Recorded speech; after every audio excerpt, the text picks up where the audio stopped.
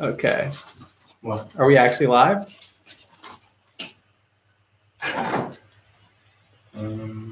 Yeah.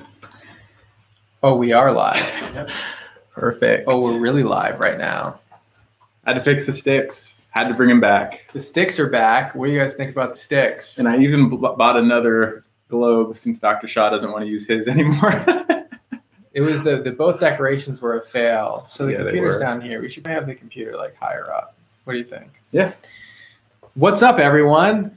Welcome up? to our Good to see first you. live chat. I've done a lot of lives on other platforms, you know, Instagram, TikTok.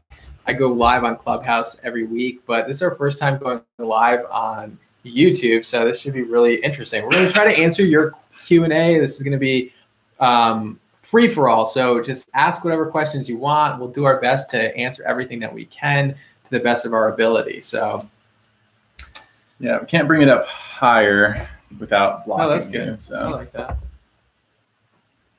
So here's, let's see here. We're going to find some questions, but I can just give you a little intro to what's happening today in my life. So, woke up today, had surgeries all day in clinic, rushed back to the clinic, and we set up this live here. So I'm a little exhausted. I may have blood on my scrubs. We won't know.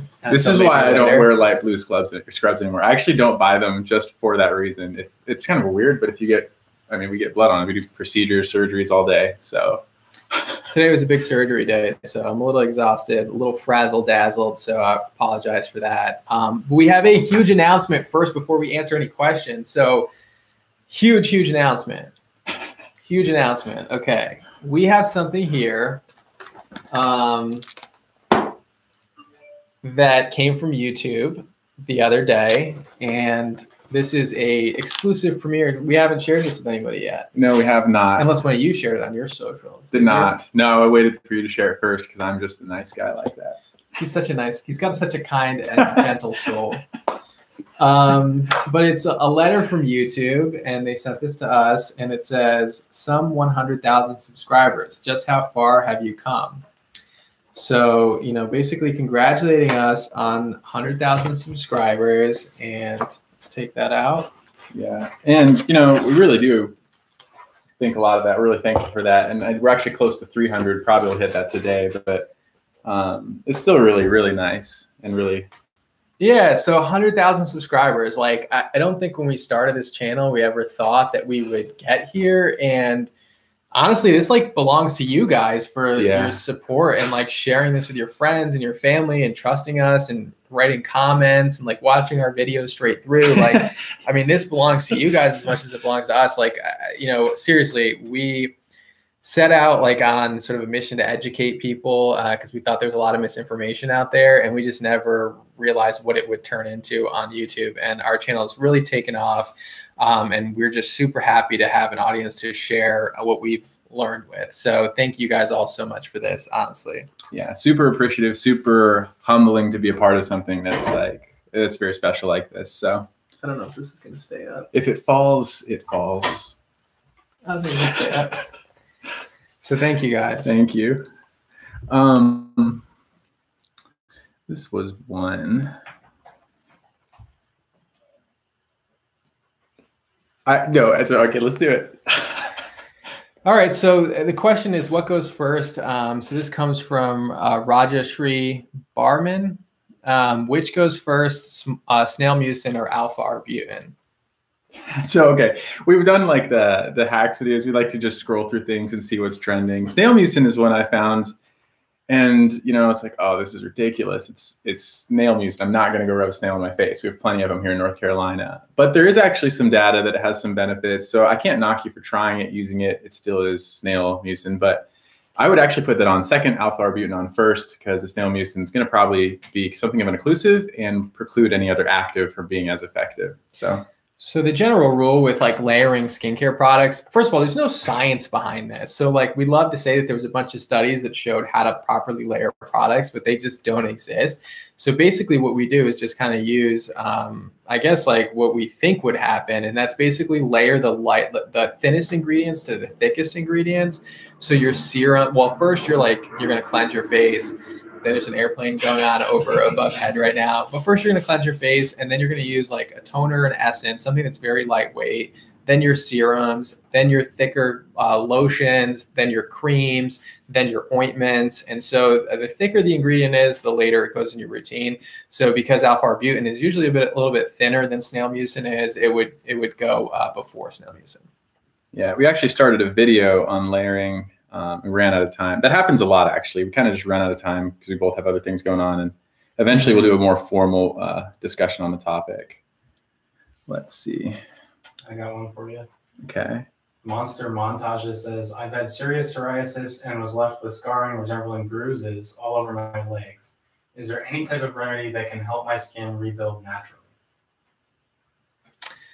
It's a tough question. So, psoriasis usually doesn't leave like long-term scarring on the skin. So basically what needs to happen is you need to allow your skin to have time to repair itself. The legs get the worst circulation on the entire body. And so that just takes more time than anything else. So what ends up happening over time is that when your blood cells leak out into your skin, it releases a pigment called hemosiderin, and that hemosiderin can stain the skin, but it's only temporary. You just need to give it a lot of time. So my first recommendation is first to get the psoriasis under control, because just like anything like acne, psoriasis, eczema, if you don't get those initial inflammatory processes under control, then you can't really treat the scarring or pigment that comes afterwards. And so first treat the psoriasis, then give it a little bit of time. I think that exfoliating in the shower with an exfoliating scrub on the legs, and then using like something like amlactin that's going to help turn those skin cells over may help with time. But first get the psoriasis under control with the dermatologist. Yeah, and kind of with that, like psoriasis there's a lot of misconceptions with it. I actually love psoriasis as a topic because there are some of the most effective and safest systemic treatments out of any condition, probably an autoimmune or immune-related condition, available for psoriasis. Like psoriasis medications have now set the bar that every other medication needs to live up to, and I'm hoping that one day they do. So, I think seeing a dermatologist for psoriasis, especially if it's like causing significant stress, is imperative, because we just have amazing things. Like the expectations have jumped exponentially in the last 10 years for both efficacy and safety. But yeah, those topical scrubs may not treat the underlying problem. They might just help soften it up a little bit. So someone is asking, Grace Case is asking, what is the antidote to La Roche-Posay Tolerian double repair with SPF in my eyeball? How do I manage that? I do not know. So basically, first of all, that's a great sunscreen. It is a chemical-based sunscreen. And just so you know, a lot of people always ask, is sunscreens with moisturizers enough protection? As long as the SPF level is 30, then you can use a moisturizing sunscreen, and that's going to double as a step. So I love that, because you can skip your moisturizer and just use your moisturizing sunscreen. The caveat, though, is that you still need to use that 2 finger lengths of sunscreen to get adequate protection. So maybe a little bit more moisturizer than you would normally use, but it's still going to work. Now, if it gets in your eyes, any chemical sunscreen is pretty much going to burn the eyes. And so if you're somebody who gets your sunscreen in your eyes, I recommend using more of a mineral-based sunscreen that has zinc oxide that doesn't burn the eyes as much. 100% agree. My main pet peeve with sunscreen, other than I can feel it on my face, is that it burns my eyes, because I usually personally wear it when I'm most active. But funny story. So this morning when I was or just getting ready, so I'm using. Did you say that you don't wear sunscreen every day? I actually do not wear sunscreen when I go to work. I'm just outing myself here. And I don't wear it when I'm inside all day. 1, because I go to work when it's dark out. 2, we don't have windows in the office. The visible light from stuff can make disfiguration worse, but I'm willing to take that gamble. I love the honesty. So, I think that oftentimes, this is viewfinder inactive. What does that mean? Still looks good. So I think oftentimes, like, in dermatology, we set sort of unrealistic expectations for people. And I think when you set unrealistic expectations, then they end up, people, including myself, like, if you tell me like you got to eat well and you got to diet and you have to, exercise every single day, like if you set so many goals, it's so hard to like meet any of them. And I think with sunscreen, I think in dermatology, we often set unrealistic expectations for people where we say, you got to apply sunscreen every single day, whether you're inside or you're outside. You have to reapply every 2 hours or it's not as effective. And I think what ends up happening is people say, look, I'm just not going to wear sunscreen at all, period, because it's this goal that's just unattainable for me in my current lifestyle. And so for me, I think that If you're wearing sunscreen, sometimes it's better than no times. I think if you're using sunscreen once a day, it's better than not using it at all in a day. And so I think you just need to set realistic goals. Even though the recommendation is to use it every day and reapply every 2 hours, as long as you're applying it at least once a day, that is sort of what I do. And definitely between the hours of 10 and 3 when you're outside, that's when it's super harsh. But anyway, the actual story was so Ulta MD, I've been I think I'm about to transition into an eye cream kick and actually see what ones actually have any results. So I was using this Ulta MD eye cream and I was just distracted and I literally just put it straight into my eye, missed everywhere around the eye. So I had the same question this morning, like any problems with this ingredient in my eye? It turned out fine. It's fine. You just flush the eye with some water, just normal water, and you should be fine. Yeah. All right. See what we got. That might actually be of value.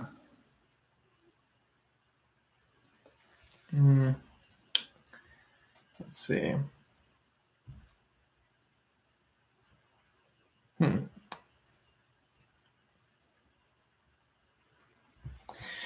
So Maria said, Maria Goncalves. Like a letter not in the Phoenician alphabet, so I'm not sure. Says, I use Epiduo. It works, but I still get breakouts. Should I incorporate azelaic acid, Phoenicia, Skinneren, 15%? So the question is, someone's on Epiduo. So what is Epiduo? Epiduo is a combination of adapalene, which is like Differin at a higher percentage, and benzoyl peroxide. So both of those ingredients, if you watch our acne video, those are both a level A, grade A, level 1 ingredients in the treatment of acne. So tremendous ingredients, very, very effective. I love prescribing Epiduo. The only holdback on Epiduo is that it's really expensive for people if it's not covered by insurance. So you can actually do like an Epiduo hack at home and then just buy Differin and Panoxyl, or Differin and adapalene from La Roche-Posay. Differin and benzoyl peroxide from La Roche-Posay, and you're going to have almost a similar effect. It's not going to be as strong, but it's going to be close. Yeah. Okay, so that's what Epiduo is. So if it's not working for you, of course, talk to your dermatologist who prescribed you the Epiduo, because they may want to add in something else. They may need to add in something oral that's going to be more effective than the topical medications. But azelaic acid is safe to sort of add to that routine. What I would do is use the Epiduo at night, and I would use the azelaic acid in the morning. And I think that that's a very reasonable routine to add azelaic acid to. Yeah, completely agree. This is kind of in that same video. And you can kind of just pick and choose, honestly, from some of the grade B or level 2, what do we call them, tier 2, the tier 2 ingredients, and plug them in. That's why with a lot of things, acne included, there's some trial and error. Not everybody's skin responds the same to everything. So azelaic acid, great combination. You can also kind of just pick from those tier lists that we described and see what works for you. Which one? So Lo Alrunez, Loew said, can I pop my white pimples? That's a good question. So whiteheads, basically when they've come to the surface of the skin, that is honestly the best time to pop a pimple, because once they're like those deep red pimples, not a good idea. I am against popping because I sometimes will pop pimples once they come to the surface, but they always take longer to heal when you do that. They always leave a little bit of a scar that takes, like, the redness or the pigment takes time to heal. So there are better options to spot treat. I know Dr. Maxfield's not like a big spot treater. I'm really not, but let me tell you why though, just briefly. So I 100% agree with everything said. Leave those freaking red ones alone. That is the most common reason they scar and get worse. But the reason I don't like spot treating is because I think what I see in the real world, just with patients and stuff, is that people tend to just spot treat. Like they'll even use the active ingredients that are best to prevent them, and they'll use them as spot treatments. And it fails people every time if you're only spot treating. Yeah, so I think that if you do have acne and you're getting acne breakouts, you should add something that is an anti-acne ingredient. So you can add a retinoid, you can add benzoyl peroxide, you can add azelaic acid, but use it on your whole face. And then when you do have your breakouts, you can then spot treat on top of your full acne routine. So it's not a solution to like someone who has constant outbreaks, but it is good to spot treat if you do have a breakout. So I do like benzoyl peroxide as a spot treatment. I do like those hydrocolloid patches. He really does. I really like them. I really use them myself. I think that hydrocolloid is really good at healing the skin. It keeps you from picking at them. So if you get like the Mighty Patch, or Peace Out has one, or Sika has one, I like Peace Out and I like the Mighty Patches the most of the ones that I've tried personally. They stay on the best. They blend well with the skin, and I think that they heal my skin pretty well. So if I have a whitehead, I try to resist the urge of putting my hands on it, and I just basically put it as a spot treatment. I leave it on overnight, and usually that goop gets sucked out of the pimple, and I don't pick at it, and it heals pretty well. Yeah, but I agree with the question asker. You know, you really don't want to walk around with a whitehead on your day, or walk around with a whitehead on your face all day. It's just super noticeable. Just do something.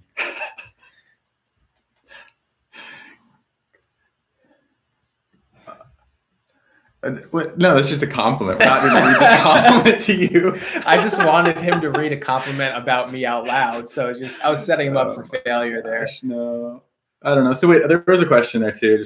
So the same concept though. Do you apply sunscreen on the morning walks? I would actually if the sun is out, because the walk is going to probably take a little while. Honestly, I run in the morning when it's dark out. And so obviously I don't apply sunscreen.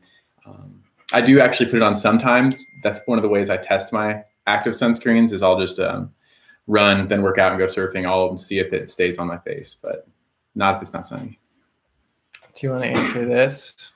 Which one? This From one? Alp Tansug. Sure. So eye creams, are they necessary? And the reason I hesitate on that, I really am going to dig into this thoroughly, and I'm like just starting that process. The only reason you might need a dedicated eye cream itself is it just might have some ingredients that are more sensitive, more well tolerated for that sensitive skin of the eye. But I think that's the only real caveat. Like most things that you get are going to be safe for the eye, most of them. And sometimes the active ingredients that you use elsewhere on your face are going to be too irritating for that super thin skin, like Dr. Cha has. So I have a differing opinion on this. And that's because I do have sensitive eyelids. But I think some people have different skin concerns within their eyelids, right? So some people have dark circles they want to target. They have bags that they want to target. They have fine lines around their eyes, but they don't have lines elsewhere. And so they want to target those. I think it's appropriate to have an eye cream. Eye creams are tested for the eye area. So they don't sting the eye if you get it in there. Also, they usually target a specific issue around the eye. So they'll have lightening ingredients like niacinamide. They may have brightening ingredients, alpha-arbutin, vitamin C, things that are going to help with dark circles. They may help with puffiness, like the caffeine eye cream from the Enki list. So I think that it really just sort of targets things that may be specific to the under eyes. And I do think that the under eye skin is different. So let me ask you this, right? You're not going to ask what's the thinnest skin in the body. No, I know. We know what the thinnest skin on the body is. But let me ask you this, right? So we do a lot of surgery where we are, right? And we look at skin underneath the microscope all the time. And when we look at skin under the microscope, can you tell the difference between eyelid skin and like the nose? 100%. Okay. So a lot of people will tell you that the eyelid skin is no different than the rest of the body. But for us who look at the skin under the microscope all the time, the eyelid skin is very different. It has less oil glands. It's extremely thin compared to other parts of the body. So I do think you should treat it a little bit differently. That being said, if you have a good moisturizer and you're not trying to target anything like dark circles, fine lines, bags underneath the eyes, then your regular moisturizer is going to do perfectly well for under your eyes. But if you have a specific issue or you have very sensitive eyelids like me, then you may like eye creams like I do. Okay, well, here's the caveat there. So like that's kind of what I said, just differently in that like the ingredients are largely the same with the exception of maybe something like caffeine. You can use a lot of the ingredients you're going to be using to treat dyspigmentation or even collagen growth. It's the same ingredient just in the eyes, and they do formulate it in a way that's been tested and safe. But if you're just looking ingredient to ingredient, you're going to see a tremendous amount of overlap. Agreed, especially for just like your regular moisturizing eye creams. Yeah.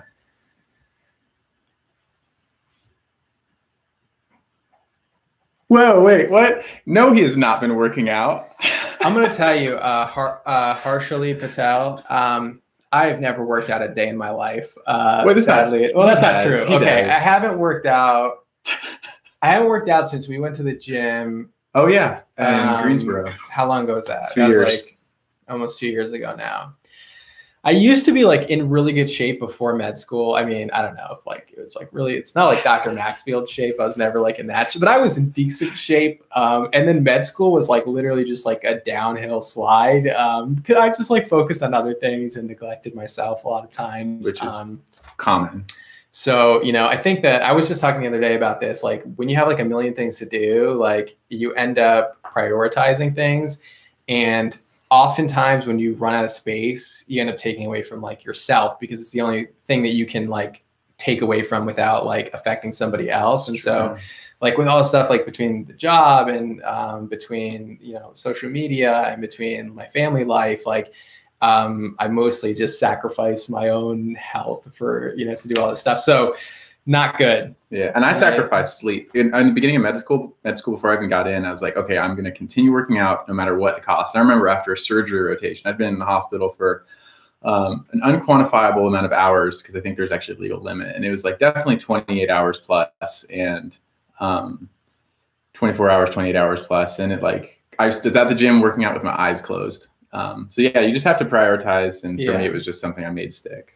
He makes it like he works at, well, you work six days a week or 5 Yeah, days? something like that, 5 and 6 days a week. Yeah, he's like very committed to it. And I think you do have to pick up the habit. It's worthwhile, I think. It's probably more important than your skin, taking care of your body. That might actually be true. I'm sure that that's true. Heart health, yeah. I have another question here. What do you got, Pat? Salvador Romero says, I'm in high school and thinking of going into dermatology as a career. How long did it take you to get where you are, and how old are you both now? Okay, so a lot of questions built into one. I actually love this question. So actually, before we even got on social media, we were like in the mentoring space and we were in the education space. So we were like sort of behind the scenes teaching medical students and trying to like help people through this process, and then transition to kind of speaking more to you guys and to the public about skin conditions. But we primarily come from the education and mentoring space. And so I love answering questions like this, because this is everything we did before getting on social media, pretty much. Yeah, which was a huge part of our lives. And, you know, coming from your age group, we both sucked. We were horrible students. And we kind of had transformative paths around the same, like we had very similar stories. So, you know, no matter where you're at in high school, you can set yourself up for whatever future I believe that you would want. It may take a long time, though, and a lot of work. Yeah. So like, don't like expect that you have to like get it right 100% of the time. You don't need to be like an A student in high school to be able to get to where we are today. It's just that at some point you have to decide like how serious you are about your career path. And you may discover later, I at 21 decided that I was going to go to med school and started to take my pre-med requisites at that time. And so, you know, we both started a little bit later and we're here. So it's just a little bit of an elongated path. Wish it wasn't that way, but it's part of like the learning process, and it makes you who you are. It's part of your story. And then you bring those values that you learned along the way to your career. So there's like never really wasted time. But I think that you don't need to get it right 100% of the time, all the time. But to get to this point, if you went straight through, you would do 4 years of undergrad, 4 years of med school, 4 years of dermatology residency. And along the way, you would take a lot of exams. And that's how you become a dermatologist in the United States. So it's about 12 years after high school. Yeah. Yeah. And then we both, unfortunately, added some extra years along the way, too, because we just loved everything about medicine. Like, that's why we wrote questions and built curriculums for all the medical specialties.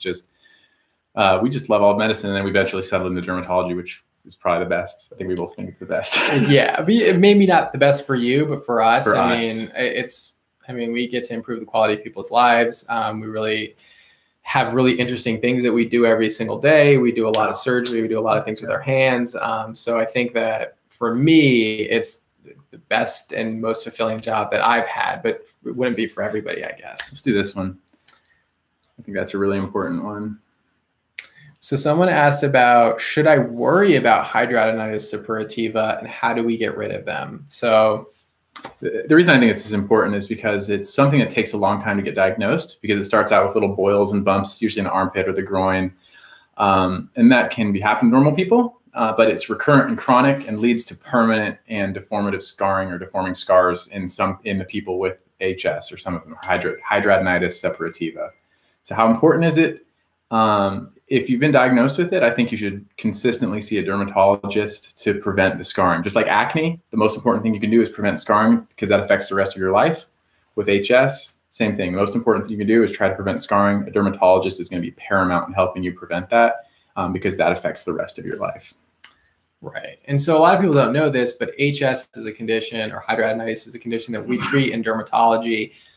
Sadly, a lot of people in other medical specialties are not aware of hidradenitis because the research on it that's been evolving has changed so rapidly over the last few years. And so oftentimes people go to the ER and they have like a pimple in their arm or they have a boil in their arm, and the emergency room doctor drains it and then sends them on their way.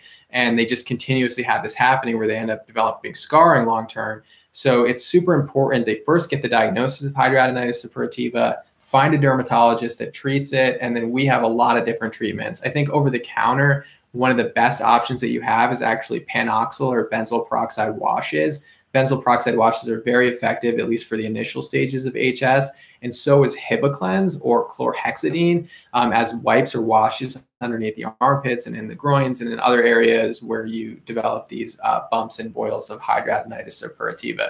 So it has nothing to do with cleanliness. It has nothing to do with something you're doing wrong. It's an inflammatory disease of the hair follicle, and we treat it in dermatology, and it breaks my heart when people don't seek treatment for this and like are embarrassed about it and don't want to share it with people, because we treat it and we've had a lot of success treating it, and it can really improve the quality of your life if you seek out treatment. Yeah, absolutely. We're getting a lot of these ones. About acne scars? Yeah. So acne scars. So first, I think acne scars is such a broad term that we need to kind of look at what kind of acne scars do we have. So there are two that are not like technically scars, but they are perceived as scars. So one is post-inflammatory erythema, or PIE. Second is post-inflammatory hyperpigmentation, or PIH. And then the other ones are the more like deep scooped out scars that actually cause like a divot in the skin where you actually see surface change with the skin. And we call those atrophic acne scars. And they can either be ice pick, they can be rolling, they can be boxcar. But either way, you're going to kind of treat them the same way. And so we just need to put your acne scars into one of those three categories. Yeah, so the redness so I guess the first thing I'll say is you have to treat the acne. As long as the acne is untreated, these, whether red or the dark or true scars, none of them are going to get better or stop coming. So acne treated, now we move on to treating these. The redness and dark spots, those will fade with time. For the dark ones, you can treat it with things that would normally treat hyperpigmentation, like azelaic acid. And then for the true scars, there's actually a pretty long list of things. Unfortunately, a lot of things over the counter, some of them are not as effective as others, but they would start with something that's collagen building, like a retinol. You could, theorize vitamin C, maybe niacinamide. And then you step into like procedural things as well. Right. So it depends on the type, the treatment. For all of them, continuing your retinoid is going to be very effective. And so if you're already taking like a tretinoin or a adapalene or using a retinol, you can use that to treat your acne, your post-inflammatory erythema, your post-inflammatory hyperpigmentation, and those atrophic acne scars. For the atrophic acne scars, over the counter, there really is very limited things that you can do for it. I do like the peeling solutions for this because they're a little bit stronger alpha hydroxy acids that do help with the scars long term. So I would say something like the ordinary peeling solution or the Paula's Choice 25%, 2% BHA solution is going to be one of the best things you can do over the counter. And then after that, like you said, procedures at a dermatologist's office. So something like microneedling, include microneedling, chemical peels, and laser resurfacing procedures. And I will tell you, like you said, like get the acne treated, because it is so much harder for us to treat acne scars than it is for us to treat acne. Acne is super easy for us to treat. We can obliterate it. We have so many different options for it. For acne scars, it is a very, very, very long and laborious process on both of our parts to try to get you improvement. Yeah, and unfortunately, like kind of alluding to, it does, the topicals are very, very much less effective than the procedures, especially when you get to like the laser resurfacing and things like that. So, unfortunately, it is more involved to get highly effective, noticeable results very quickly. No, not yet. So what we just read was Leanne Wilder thank you for your question, asked about ingestible collagen. Yay or nay? Oh, is it better for the skin? Do you have any thoughts on this? I have a million thoughts on this. I'm so hesitant to talk about these things because this falls into something similar to like Plexus almost for me, where it's a form of like oral supplementation with some incredible promises. And so, looking into this a little bit, I'm going to continue to dig in this probably for a period of months and then just come up with a huge consolidated answer. But I think it's probably as effective as eating normal proteins and amino acids, just by the way that these are broken down. So oral collagen supplements probably are broken down into normal amino acids, which are the building blocks for proteins and collagens.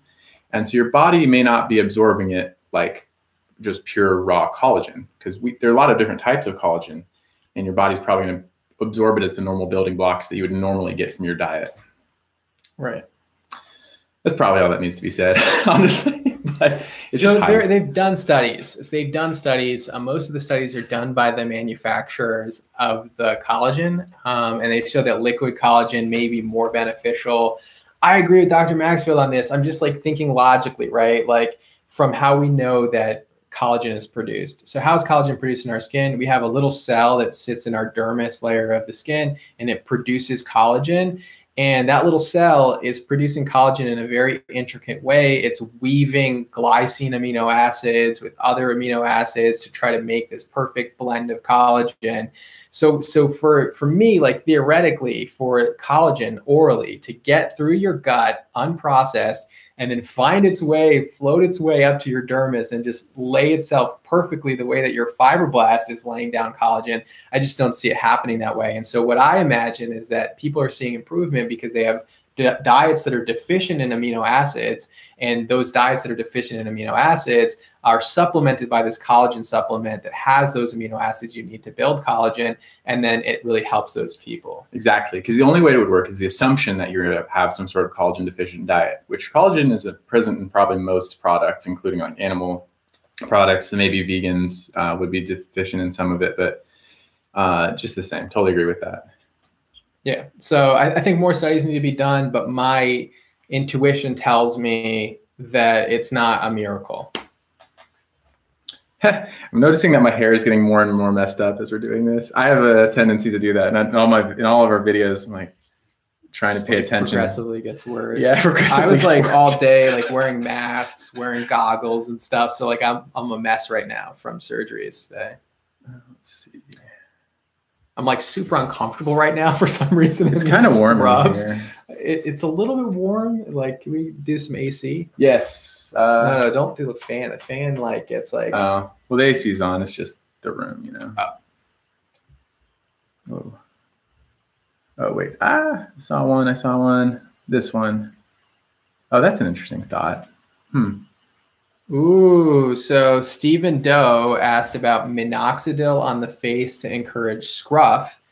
How do I layer use with other skincare actives? So let's answer part one first. So minoxidil or Rogaine for hair growth on the face. So can Rogaine be used to grow facial hair?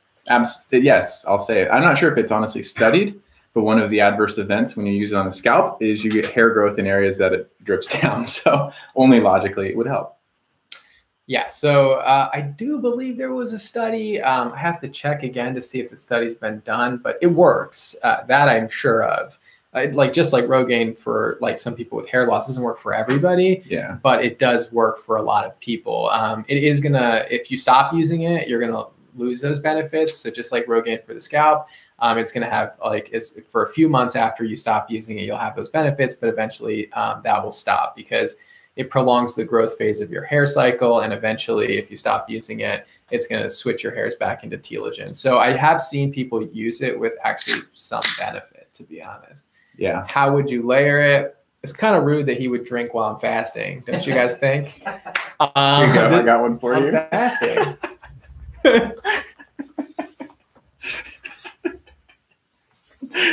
What was the question? How do you layer it? I would just put it on first, because the way that Rogaine works is that it basically is like very thin and it dries on your skin. So treat it like almost like an essence in the sense that you're going to cleanse the skin, you're going to apply it, and then you're going to put your other actives over it. And then hopefully the goal is that your beard gets so thick that you won't be able to apply your other actives over it. So it is pretty effective, and I've seen a lot of people have success with it. Yeah, and there's this interesting thing on social with that. So it's the headline is something like minoxidil, rare side effect, and it's with this super jacked guy who talks about it. If you see this case report of this patient who has like this significant growths all over him, or he's just grown up in general, it's probably not reliable. It's a single case. He was taking it orally, which is probably also safe in that way. So just probably disregard that case report if you ever see it.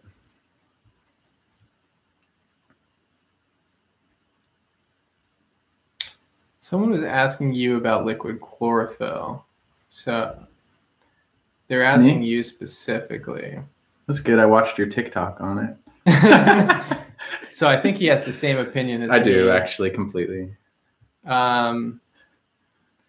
Duran says that fluorescent light emits UV rays, and blue light from devices can cause aging and worsen skin conditions indoors at night. So that's fair. That's the same topic. Yeah, that's fair. So Big Shoals Energy said, do you suggest people wear sunscreen indoors at night? And then said, Dr. Dre, another YouTube derm, says that fluorescent lights and UV rays and blue light from devices can cause aging or worsen skin conditions. I mean, first off, Dr. Dre is one of the original gangsters of the social media space. I have a tremendous amount of respect for her and her content. Like, she makes really good and reliable content. So if you're looking for somebody that's not us, maybe you don't like us, she makes really good and reliable content. So, definitely worthwhile checking her videos out. I would say most of it, like for everything I've ever seen, I don't disagree with things that she says. I don't know exactly what she said on this topic exactly. But the way that I stand on this is, do you need to wear sunscreen at night? No. I think that if the amount of skin damage that's happening from the lights in your house we don't know, is basically the answer. The question is, does the blue light from your screens and your devices actually cause hyperpigmentation or aging? Well, we know that blue light does cause hyperpigmentation, especially in people that are prone to hyperpigmentation, but we don't know if our screens emit enough blue light to actually cause this. And there's no studies to show that it actually does. Yeah. We do know that that the sun produces enough blue light to cause hyperpigmentation. And so definitely, I think that if you're inside and you have big windows in your house, you have huge bay windows in your house, and you're getting a ton of sunlight inside your house, UVA rays are going to penetrate your window glass. Visible light is definitely going to penetrate your window glass and can make aging worse and can make hyperpigmentation worse. But otherwise, I would say that for your devices, I think it's up in the air. I think that if you worry about your devices causing aging and hyperpigmentation, I think you're going to worry yourself sick, probably. That's a good point, actually. So I wouldn't kill yourself over it. I think it's a legitimate concern. I think we need more data on it, but I wouldn't be rushing to force everyone to wear, sunscreen while they're looking at their computers at night. And I wouldn't wear sunscreen at night. I do think that some sunscreens can be pretty occlusive. Right. And I think that you do need to cleanse your skin and have some of these occlusive things off of your skin for at least part of the day. Which is actually a big thing. I would have guessed that Dr. Shaw wore sunscreen at night. He really does wear it all the time. For me, this is again, going to using it deliberately. For me, it's a measured thing. I know the benefits, the risks. I know what I'm trying to treat. Like you have tan lines right now. Probably not. I'm wearing a wetsuit still all the time. I think I saw a tan line. No, maybe. I don't know how that's possible. But anyway. Oh, one thing blue light does do, though, for sure, is mess up your your circadian rhythm. It breaks down your body's natural produced melatonin. So that's why screen time at night before you go to bed is actually a bad idea. That's the one, I think, established fact about blue light. And I suck at sleeping. I'm a horrible sleeper. Just a fun tidbit. There's so many questions. Mm-hmm. So Jungkook BB said, can vitamin supplements be causing my acne? Yeah, and I think we did call this out in the acne tier list. So vitamin B12 is the one that has some evidence to suggest that it does.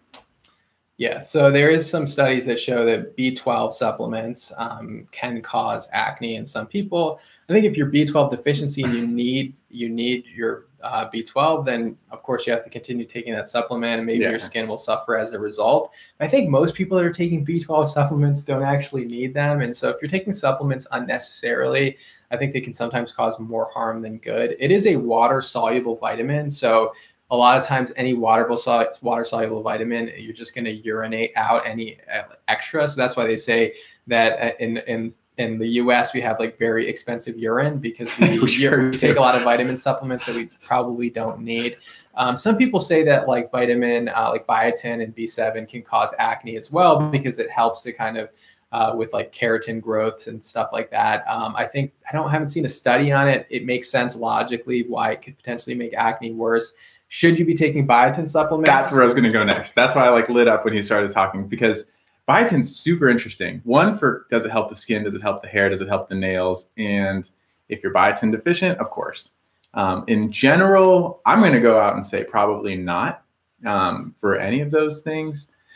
But also, we're learning more and more about people who supplement large amounts of biotin. And outside of dermatology, it actually has some effects on like laboratory testing. So it's not entirely inert, although you will pee it out.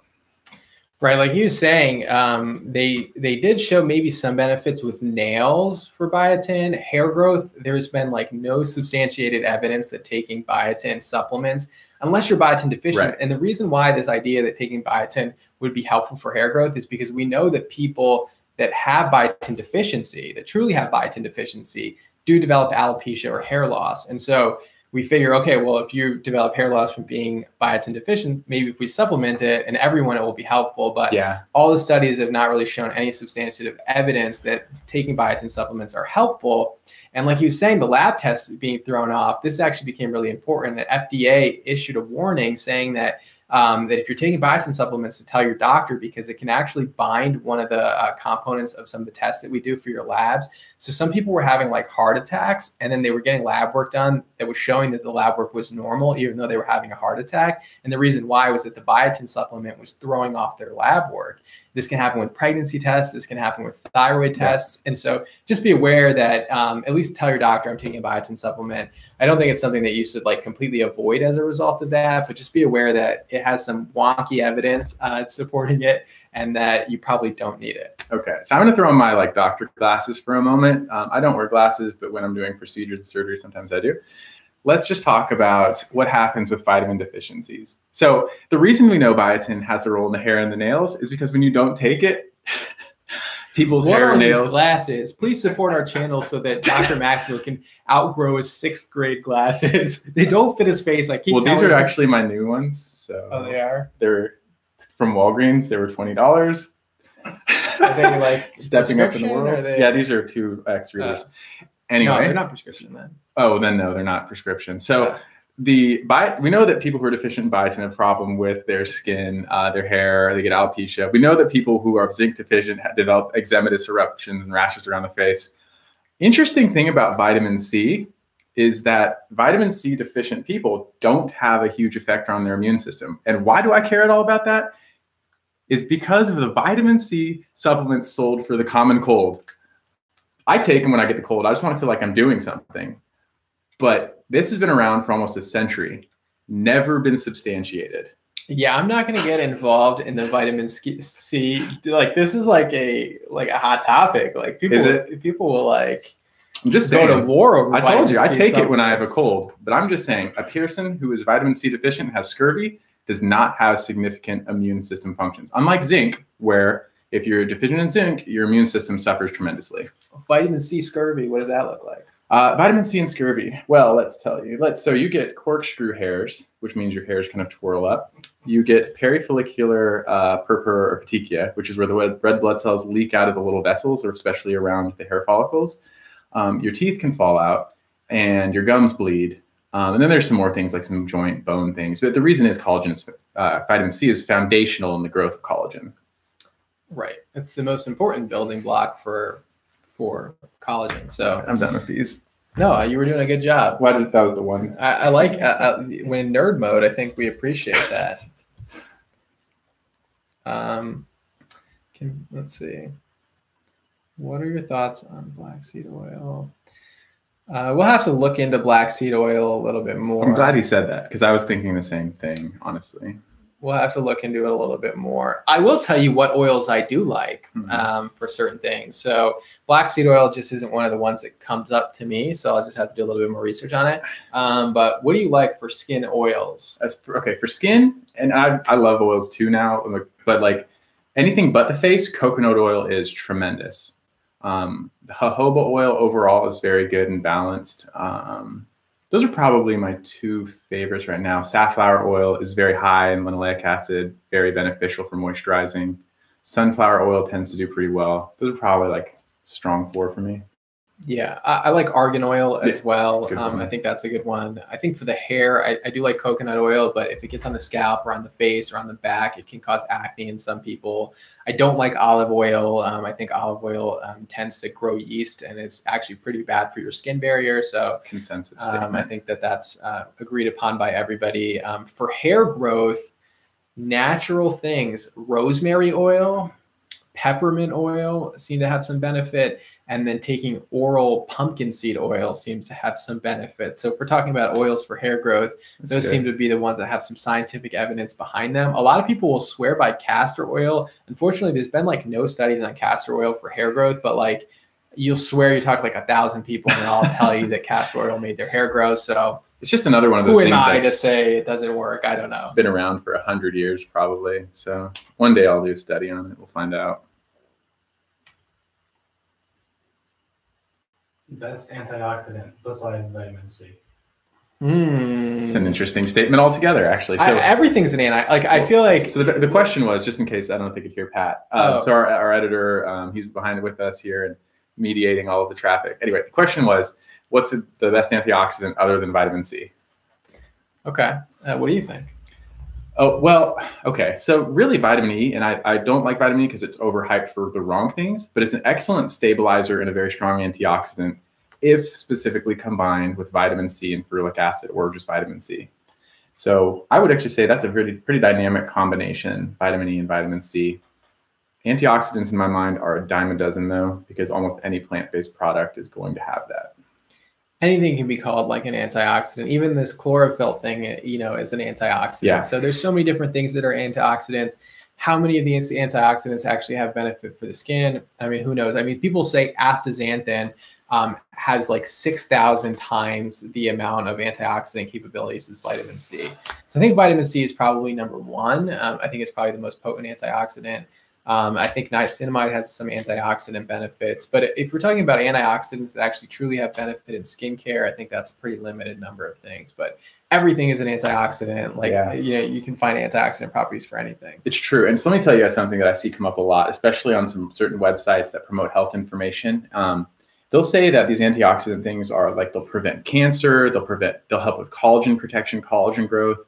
And they always just theorize that by protecting you from free radical damage, it's going to help protect you from everything associated with inflammation ever. And this is potentially partly true, but I think it's a huge extrapolation. That's like they're taking like a little bit here and making gigantic claims. And again, we have antioxidants available in a numerous amount of products. So using this one ingredient like vitamin E or vitamin C for its antioxidant properties is not going to just treat and help everything that suffers from oxidative stress.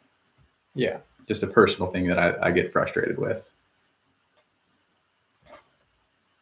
Oh, that one? Yeah. Okay. So Trollo Lucifer. Trollo? No. Oh, yeah, I guess so. Trollo Lucifer said, what would you recommend for hormonal acne? So I know Dr. Shah's thought on this. In general, hormonal acne is treated the same as acne because all acne has some hormonal component to it. Am I wrong? That's where I stand. I want to use everyone It does. It does. But I think the one caveat there is, though, I think that women, and specifically in their 20s and 30s, disproportionately will suffer from hormonal acne, especially present along the jawline. And with them, we'll use certain things that might not be tolerated as well in men.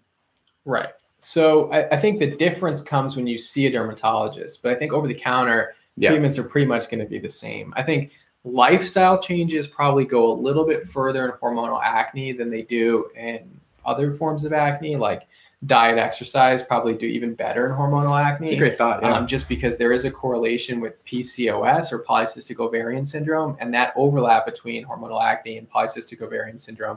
We know that polycystic ovarian syndrome does pretty well with lifestyle changes, even though it's not 100%. I think over the counter, though, the foundations of acne treatment are exactly the same, whether it's hormonal, whether it's teenage acne. The difference comes into play, like you were saying, when you go to see a dermatologist and we start to use oral medications or other topical medications that truly target that hormonal component. But over the counter, you don't really have access to those things, unfortunately. Right. And yeah, no, and unfortunately, this is one of the instances where it does kind of make sense because, yeah, you're really deliberately trying to target and manipulate some of the minor things about a person's hormone levels. And so I think it makes sense to try to see a dermatologist here if you're really suffering from it and the over-the-counter options aren't working. You're probably not missing a magic bullet over the counter. If you're using everything that you would use for normal acne, it's not working. I think you should probably see someone at that point. Agreed. So there's something really exciting coming out for hormonal acne, though. Oh yeah, prescription-wise, this is probably worth talking about. There's a new product coming out called Winlevi that just was recently approved by the FDA, and it actually targets the hormonal component of acne. And it's going to be a topical medication rather than an oral medication, and it probably will have some benefits for hair growth, for androgenic alopecia, we're hopeful for male or female pattern hair loss. So we're both really excited about that. So stay tuned for more information about Winlevi as it comes out, because it's really exciting new medication. Maybe it is. Oops. Let's see. No. Do that one.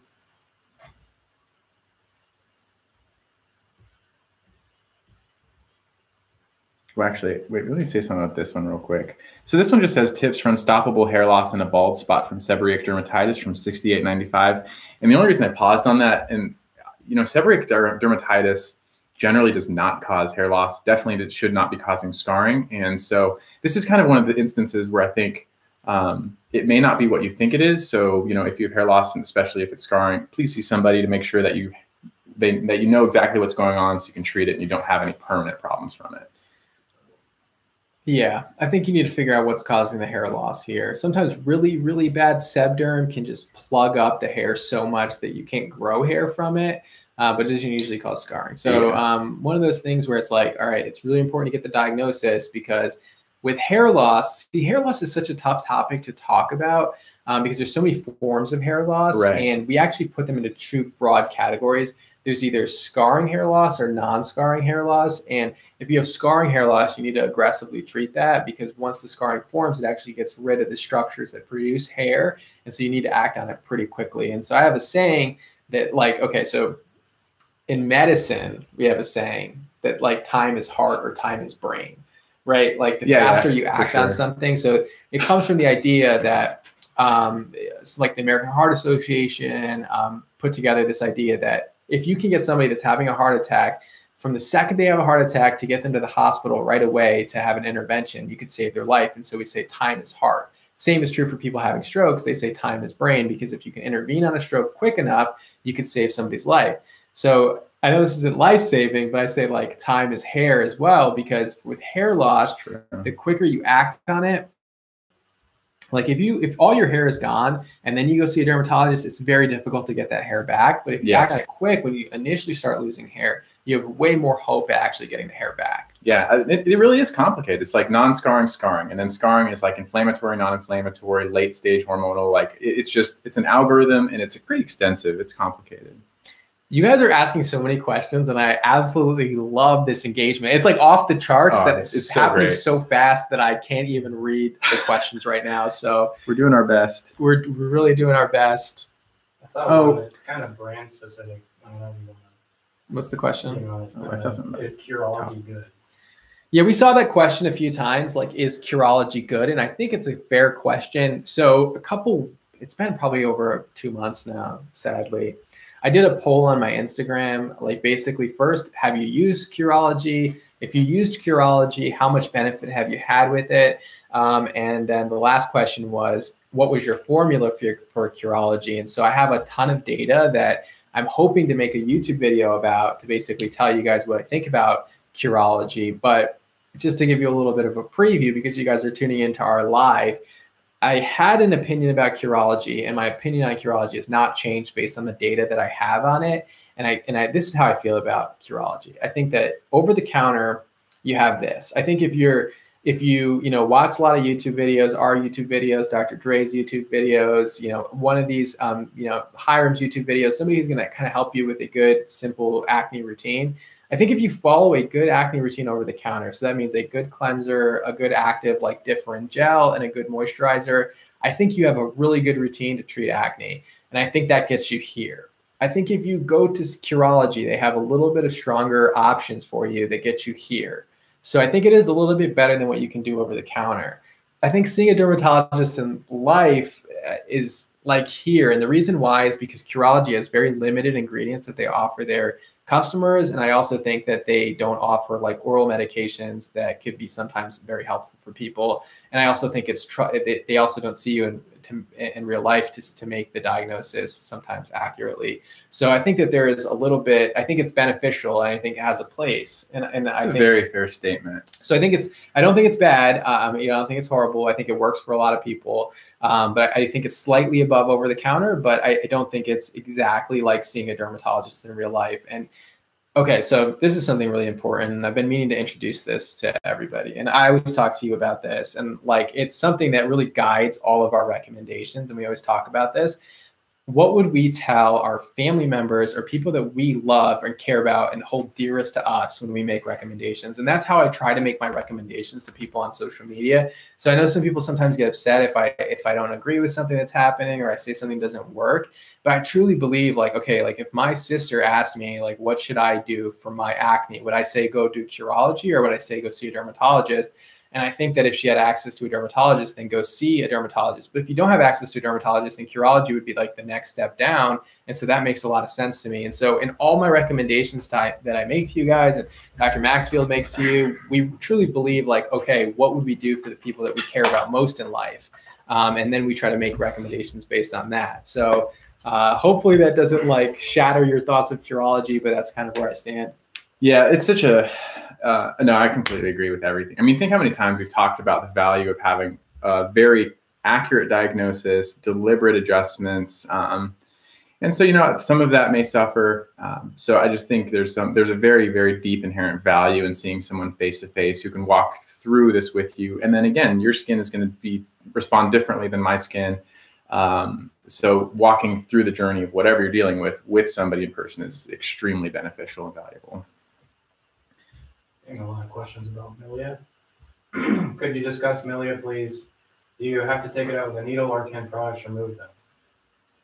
Yeah. So milia. So what are milia? Milia are little cysts under the skin. So a cyst is basically a balloon. There's actually a discrete wall around it, and then inside is something. And in this case, little skin cell type material.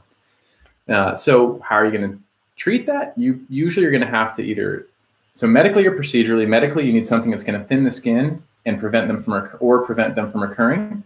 So thinning the skin, the top layer of the skin may help them be more extractable more easily, or preventing them occurring, like a retinoid is going to be helpful. And then procedurally, estheticians, dermatologists, we can manually extract them. What other things do you like to use other than retinoids? Or is that kind of just a staple? Yeah, I think sort of the principles, like you said, are really important to understand. Once the cysts form, I think they're very difficult to actually get out with skincare products. And I've tried to sample this to see if it would work for people.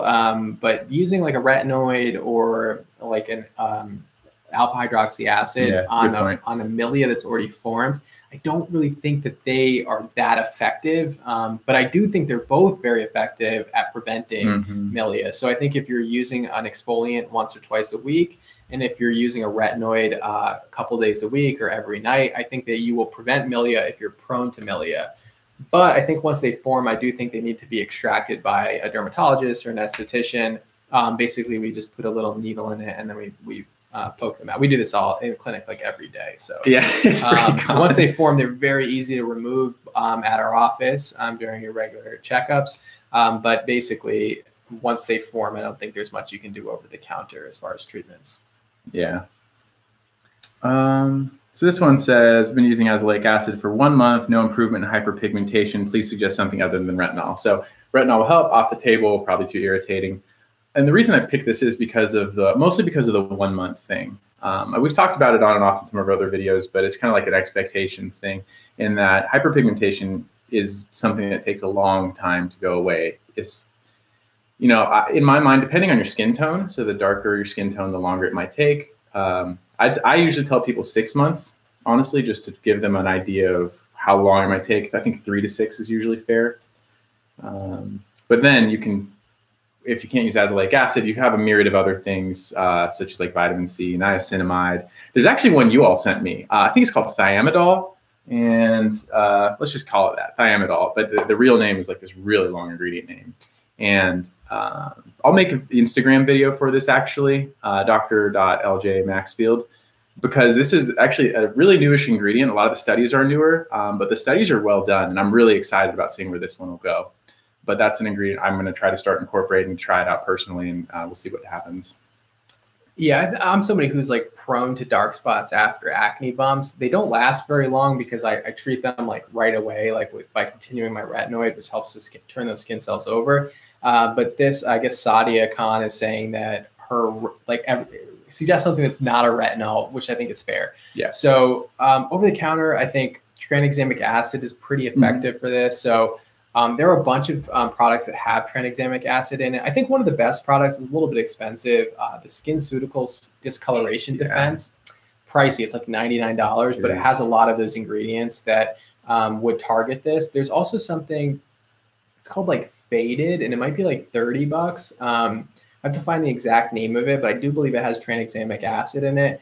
And then also the Inky List has a pure tranexamic acid night treatment that you can use. And I think it's like $10 or something like that. That's much more affordable. So I think tranexamic acid is very effective for this. I think that alpha-arbutin is pretty effective for this. I do like azelaic acid and retinoids for this, like you mentioned. We will do a whole video on hyperpigmentation because there's actually a lot of good evidence for different ingredients. And I do think that there's a lot of things that you can use that'll be very effective. Hydroquinone is very effective. Very, very gold standard. Like I think it's important to show, state it's a very effective ingredient. It has a downside, but it's very effective. Right. So it has downsides. Can't use it in pregnancy. It can potentially cause permanent hyperpigmentation. We call that exogenous ochronosis. Yeah, and if you want to see a picture, just Google my name, Luke Maxfield, and then Google exogenous ochronosis. If that's there, I wrote a paper on this. One of my first papers I ever wrote about 10 years ago. So there's some pictures in there you can check out. That's interesting. I'll have to read it. So it's a legitimate concern, but I do think it's very effective if you use it for a short period of time. So if you're using hydroquinone for like 2 or 3 months, it can be very effective to treat hyperpigmentation. After that, you want to transition to something you can use safely long-term. So, absolutely. Give your azelaic acid more time, like Dr. Max was saying. And it is thiamidol, and the product, one of the products that has it is actually Nivea's Luminous 630. So I'm intrigued by it. I'm going to check it out personally. The other one is Cispera or cysteamine. Very effective. That's very effective for melasma and doesn't have the same long-term use problems that hydroquinone does. So something worth looking into. I've seen some miraculous results with cysteamine. Yeah. Let's see. And we do. What do you think? This one? Something along that lines, or? Yeah. I think that's fair. Yeah, I think that's fair. Probably valuable to a lot of people. Mm-hmm. The question is from Nav. How do you reduce sebaceous filaments, and then specifically for this one on the chin? Okay. So what is sebaceous filaments? First question, number one. So sebaceous filaments are like the little like almost, they look like blackheads sometimes for some people, but they're basically like that, like plugging of your hair follicles that you see of your pores that look clogged. Sometimes they can look black. And we call that sebaceous filaments. What it is just like a mixture of oil or sebum and your skin cells that basically just build up in your pores. And people try to do everything to get rid of these things. You're never going to get rid of your pores entirely, but you can definitely get rid of that sebaceous buildup inside of your pores. And so my favorite ingredient for this is salicylic acid, because salicylic acid is lipophilic, means it likes that sebum and it gets in and it helps to clear that out. And it also prevents it from building up. It also mildly exfoliates the skin. And so it's going to solve a lot of the problems that are the reason for sebaceous filaments. And so I think that it's probably one of the most effective ingredients. Yeah, agreed. And then it's kind of the same list of things that target some of the oil production in the skin. I think thereafter, the usual suspects, retinol, niacinamide. How effective is niacinamide for it? Can't really say. Not really been studied, I don't think, directly, but it could, in theory, have benefit. I think that if you're prone to sebaceous filaments, I think it's worthwhile to find a moisturizer with niacinamide in it. How much is it going to help?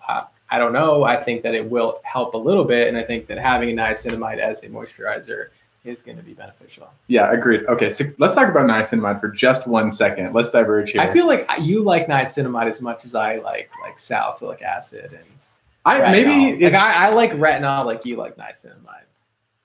Maybe. You have like a love thing. Like I have for CeraVe, you have for niacinamide. Maybe I do. I don't think I knew this or realized it about myself. But anyway. Have you even used niacinamide ever? Yeah, but not, but rarely as a deliberate product. And here's why. Because you can find it in a lot of different things. Like LTMD would say it in a lot of her videos. You can find this in your moisturizing ingredients. You can find it in your sunscreens.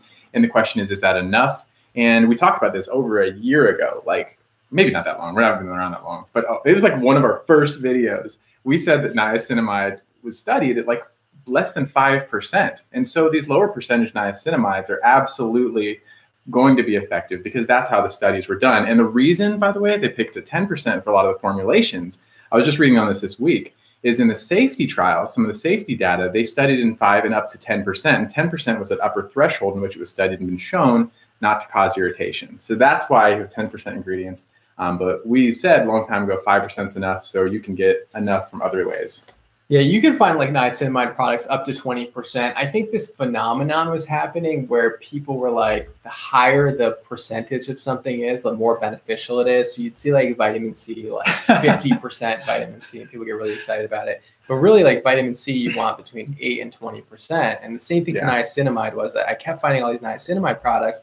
And then we started reading the studies and we're like, there's not a single study that's showing like that 10% is better than 5% and that all the studies were done with between 2 and 5% niacinamide. And so we're like, why are we using such high concentrations of niacinamide when you don't need them to have the benefits we're looking for? So just, I think your moisturizer that has your 5% niacinamide or your 2% niacinamide in it is going to do pretty well. Yeah, I agree. Yeah. Or you can get my favorite niacinamide dark spot serum from First Aid Beauty, which has 5% niacinamide. Did we get completely off topic? I can't even remember the question. Oh, did we answer the question? Do we even have a topic? Did we answer the question? What was the question? I don't know. It's moved. What was the reason? I hope we answered your question. Thoughts on HelioCare? Do you have thoughts on HelioCare? In general, I like it. I mean, do you have any specific considerations for it? I think it's worthwhile looking into it. I'm not like big. I'm not big on supplements, like personally. I agree with you there, though. Like, it's just kind of like a downside risk benefit. So yeah, I don't have a huge qualm with it. Don't know if it's really going to be a huge benefit though. Yeah, I think that there's like hundreds of studies on HelioCare. Actually, maybe not hundreds, but I think 103 studies. And I like that. Last time I looked on PubMed.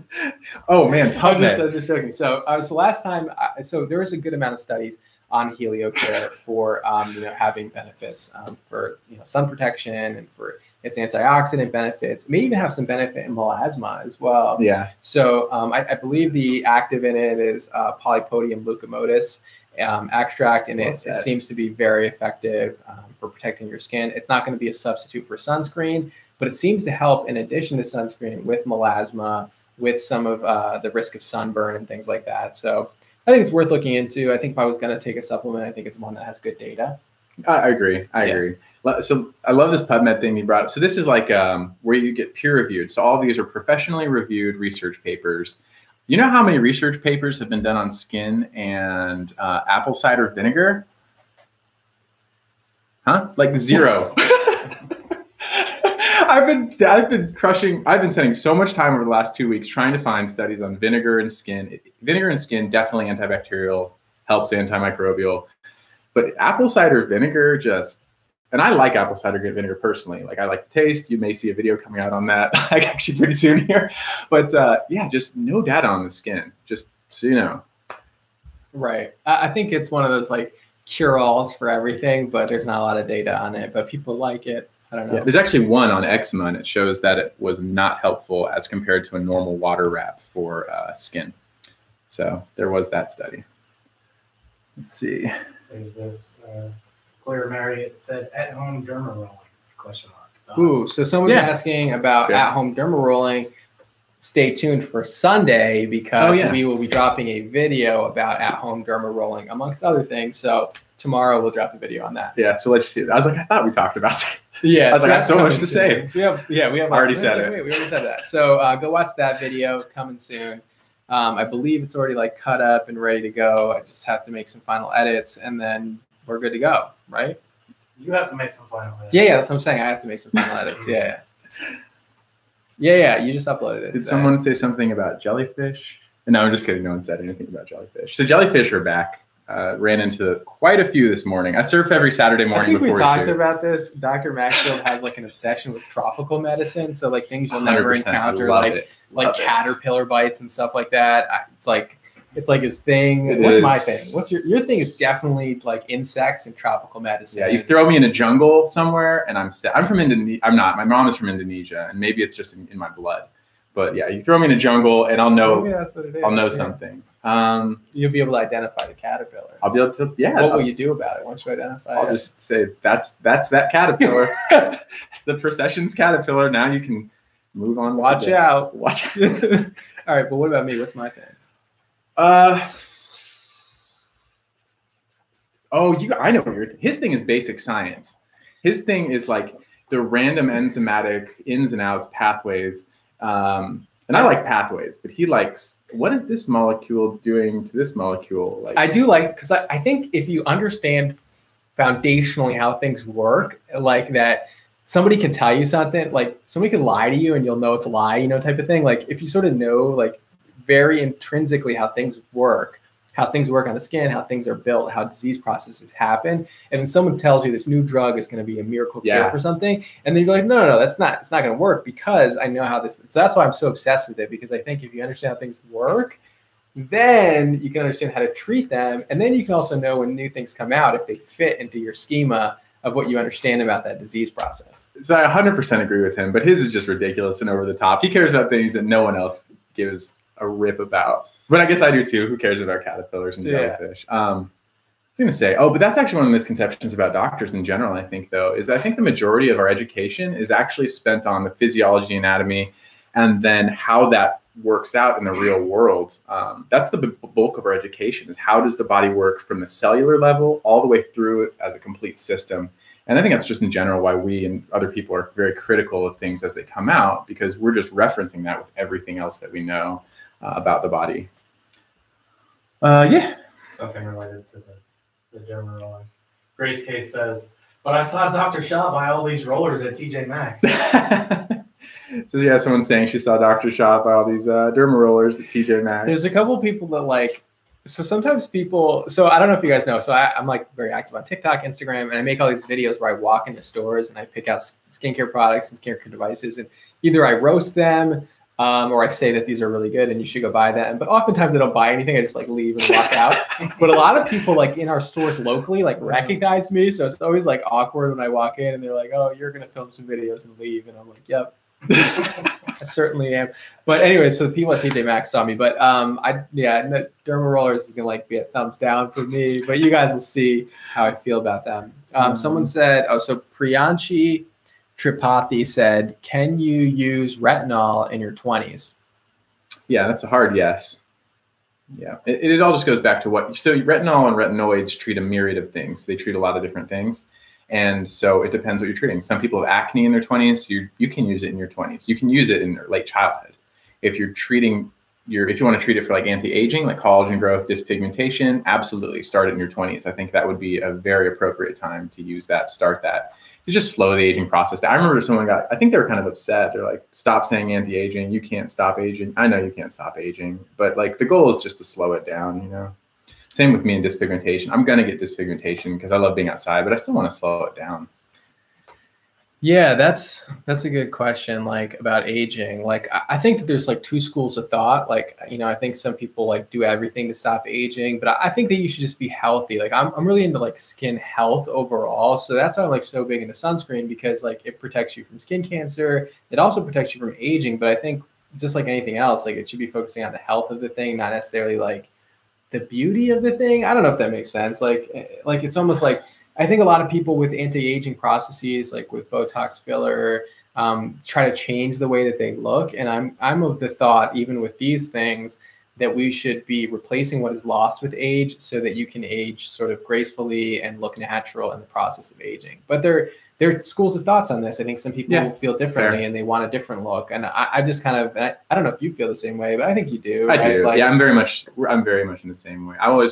I think everyone like has like a very unique value and a very unique, like, I think the unique look is actually a very nice thing. It's you know, and I get that people want to preserve that because you've been looking at yourself and you just want to look like a version of you that you're used to seeing. And I think it's totally fair. Well, I'm very passionate about hair loss personally. Like I'm trying to do whatever I can to prevent hair loss for myself. Yeah, we both really are. So I totally understand that. I understand the thought, like, you want to delay the aging process, and that's what we're here for. Yeah.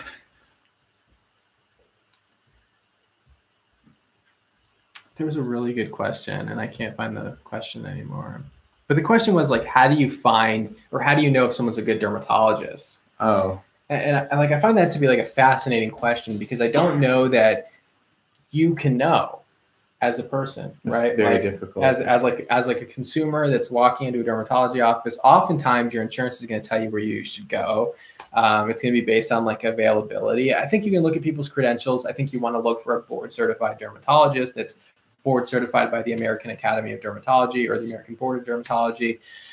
Beyond that, I think that there's going to be a certain level of knowledge and competence that comes with those things. But I truly believe, and I think this is true of all doctors, that it doesn't matter.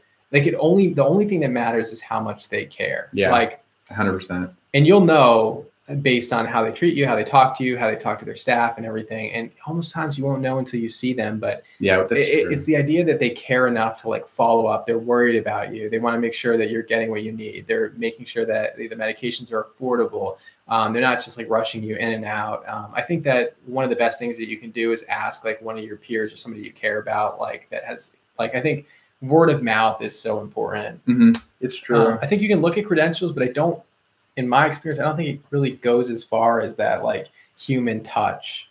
It's true because, I think the amount of education that all board certified dermatologists go through provides them with a huge foundational knowledge base. And then it's just how are they going to apply it to you? And that's just how much are they invested in you. But there are going to be some differences. Like some people are more invested in certain things than others. And so you'll have conversations with your doctor and dermatologist. And you'll just find maybe you're not on the same page. And that's okay. Like your goals may not be aligned. And so you may have to just kind of feel that out. I have to go soon though, because I got to head out. Oh. A wedding. Oh, he's got a wedding he's got to go to. Let's say, by the way. No. So Hunter said, been using your tips for starting a retinoid. Did my first month using different every 3 days, and now I'm starting to use it every other day. Thank you so much. So we gave a tip in our retinol video that said start every third day for a month, and then every 2 days for a month, every other day for a month, and then every day for the third month. And there's like a rule that we made up on the fly that day. But like Hunter, like that's we love feedback. We love feedback. We love hearing that you guys are implementing things and that they're working for you. I do a thing on Clubhouse it used to be every Saturday, but it's gonna be every Sunday now. But I love when people get on stage or like on these lives or in the comments, and they say, I did this thing, I implemented this thing and it worked or it didn't work. We love feedback. It helps kind of guide us and gives us more information to act on going forward. So thank you. Yeah, it really does. And even like we say this at probably the end of all our videos now, though, we get comments from all the videos, we're throughout the whole week, probably we're both, I think, scrolling comments, and we may not respond to all of them just because we are working, but we really want to do as much as we can. But, I've learned a lot from you all. I've looked into new ingredients. It's changed the way I'm probably going to practice sometimes. Like I'm obsessed with some of the over-the-counter azelaic acids only because they're affordable, so it's changing how I practice. And I think that's something you all really brought to the table and helped me with. Like I feel like I've been on social media now for almost a year, And like, I've learned, it's been like a learning process together with all of you. Like I've learned so much from all of you. I've grown a lot. Like, I think this is such like a learning experience together. And like, sometimes we're going to be wrong. And I think that's important to know. Like, that's a great point, new data will come out, or we may misspeak or something like that. But like, we're really like trying to put out as much good information as we can, but we'll learn from you. You'll learn from us. I think that like, we'll grow together, just like the channel's growing. And like, I know like Dr. Maxfield's got to go, but like, you know, it's like, this is like, you know, like I said, like this is for like everybody that helped us get here. So, you know, thank you guys for this. Hopefully you guys found the live helpful. And if you like it, we'll, I guess, do more stuff like this. Yeah, we'll try to do it again. I think it was good. And this has been like an awesome experience for us, the channel. So, you know, we're very grateful for all of you, and hopefully we continue to grow together. Yeah, we'd greatly appreciate y'all. Like, comment, subscribe. I feel we get into these rhythms where like we just start phasing out, and then I just go into the routine of what we say normally. Yeah, here we go. Here we go. All right, see you guys next time. All right, see y'all.